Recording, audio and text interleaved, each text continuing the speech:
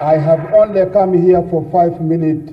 I have come as a president of the Republic of Uganda, and also I am speaking as a great man who is the conqueror of the British Empire.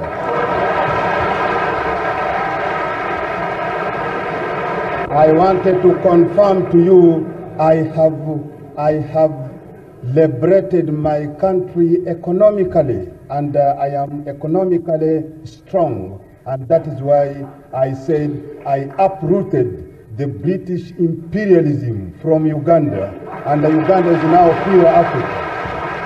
We, Africa, we have been weak because we allow ourselves, our brothers, to go and invite some country.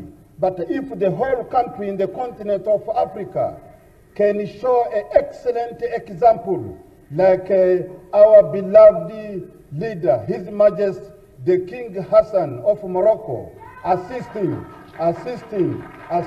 President Mobutu when he's invaded, this is some point which Africa can prevent to bring in the other troops from outside.